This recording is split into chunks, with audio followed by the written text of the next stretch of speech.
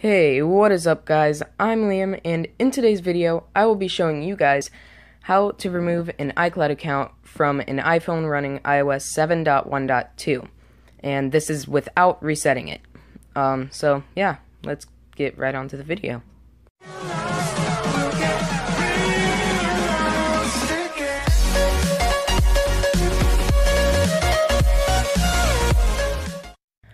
Okay, so before I start, I just want to say this is pretty much completely inspired by Hugh Jeffreys' video. I will link his video down in the description below. He did the exact same thing. I just wanted to I wanted to try it on an iPhone 5. So that's the only thing I'm going to be doing different than him, because he used an iPhone 4 for this video. But I will be using an iPhone 5 and seeing if it works through there. Anyways, what you'll need is an iPhone, any iPhone, and there's a catch. You have to have access to the phone. Now, as you can see, mine is on someone else's iCloud. That is not my iCloud right there. I don't know whose iCloud that is, but it's not mine. So, yeah. So you need to have access to the home screen. And catch number 2 is you need to have it jailbroken. Jailbreaking is pretty easy on 7.1.2. And yeah, it's really easy using Pangu, or Pangu, however you say it. Anyways, yeah. So what you're going to want to do is obviously unlock your device. Here, let me turn down the brightness a tiny bit. Alright. Then you want to go to Cydia, and after you're done jailbreaking it, it will say preparing file system. Cydia will exit when complete. So it will exit, and then you just tap it again. So let's wait for that. I don't know how long this is going to take, but it shouldn't take too long, especially on an iPhone 5. But yeah. Actually, I'll just pause the video. Hold on. Okay, so it has restarted, and what I mean by restarting is that the springboard restarted. So, like, I don't know how you explain it, but it's not like fully restarting your iPhone. Anyways, you just want to unlock it and go back into Cydia. And for an iPhone 5, just click ignore. And then you just want to type in either iFile or IF. And then if you type in IF, just go all the way down until you find iFile, which is right here. And then you want to hit install. And then hit confirm, and it will be downloading. And then you just want to wait until it's done downloading, and when it is done, it'll tell you to restart the springboard, I believe. And if not, then that's also good. Okay, well, now that it's installed, just go to your home screen, and as you can see, iFile will be right there. Now, the reason I said it might restart your springboard is because some apps on Cydia will restart your springboard. But anyways, you just want to click on iFile. Then you want to go to, where is it? You want to go, Here, hold on, let me find it real quick.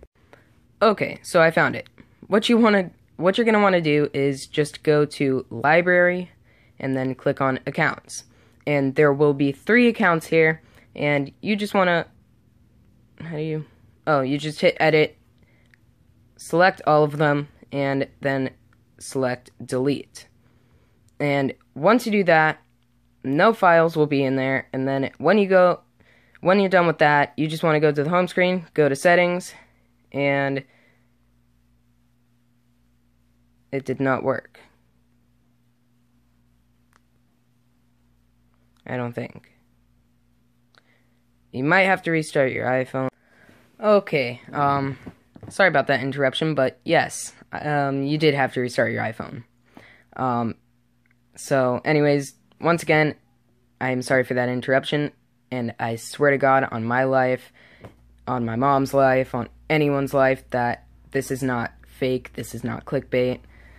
because I'm pretty sure a couple of you guys might be thinking that it could be clickbait since I stopped the video, but that was because I kind of got pissed, because I thought it wouldn't work, and then I thought I did this whole video for nothing.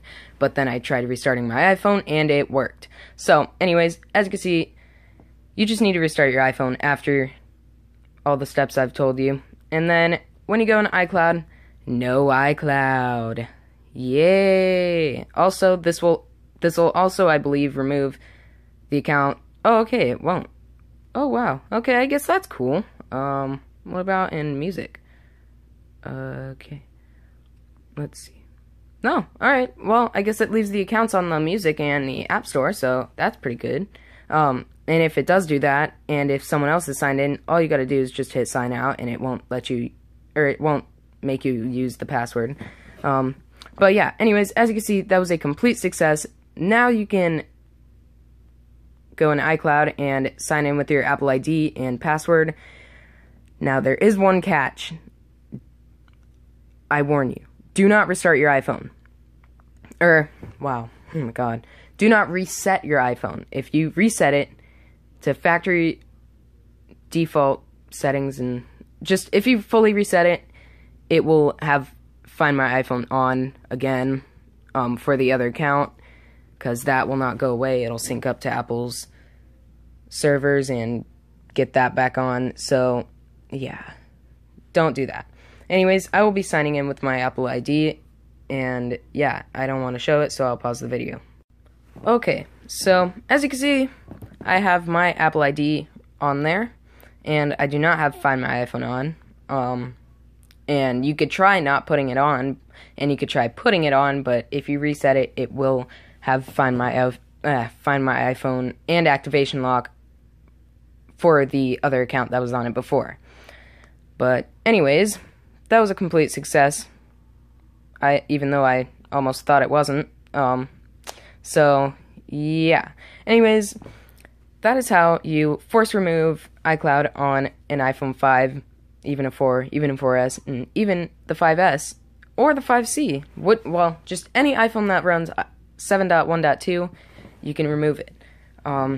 So yeah, once again, I will be linking Hugh Jeffreys' iPhone 4, how to force iCloud, or how to force remove iCloud from an iPhone 4.